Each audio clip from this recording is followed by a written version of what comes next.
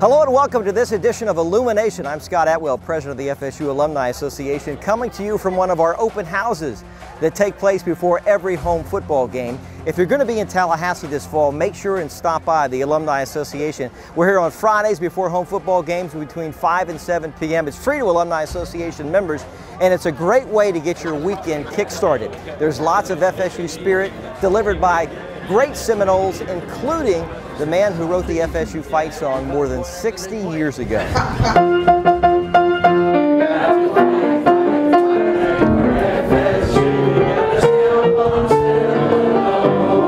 What I really enjoy about being here on a Friday before a football game with my wife Shara is having a chance to get a nice glass of wine, meet people who we've never met, have a great conversation, and find that we have so much in common with folks who we'd never met before.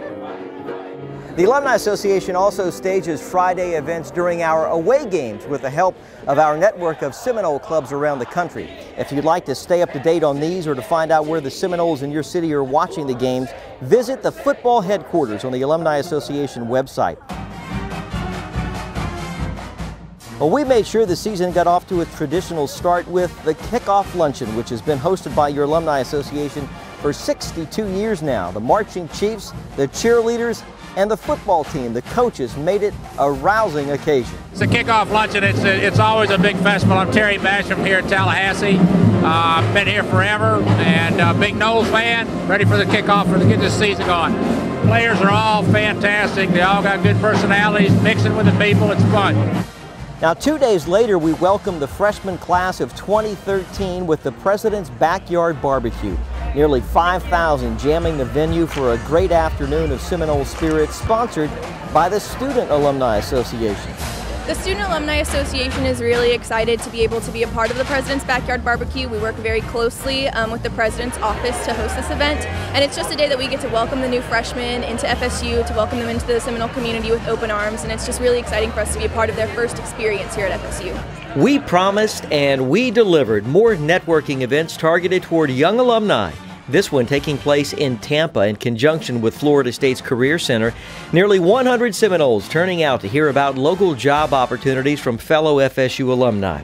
Another event is planned for Miami in October, but this one was a job well done.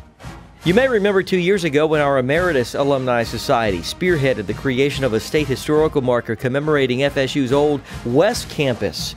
Well, the Emeritus alumni are at it again and recently met to talk about their next FSU fundraising project, and the consensus is something to benefit our fast-growing Veteran Center. We chose it because President Barron has been talking about how important that was, make this a veteran university. We just want to do our part to make it everybody aware. And so what we're trying to do here at Florida State is build something that's very unique, and that's a Veterans Center that houses veterans past, present, and future. Bring them together to give them a sense of community. Well, a big shout out of thanks to Seminole great William Floyd for taking part in our Seminoles at Sea cruise in July.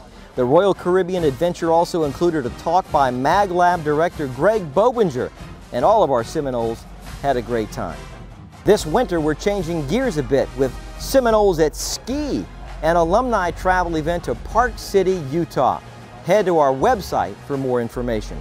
Also on the alumni website, you'll find our brand new photo walk tour depicting the iconic images of the Florida State campus. This site is interactive, so snap, post, and share with your fellow alumni. Before we say goodbye, don't forget our communications staff is hard at work on the next edition of Vera's magazine, which will arrive in your mailbox with a 2014 calendar. Remember, these are exclusive benefits of membership, so if you're not a member, join today at our website, alumni.fsu.edu. That's going to do it for this edition of Illumination on behalf of the 300,000 FSU alumni around the world. I'm Scott Atwell. Thanks for joining us. We'll see you next time.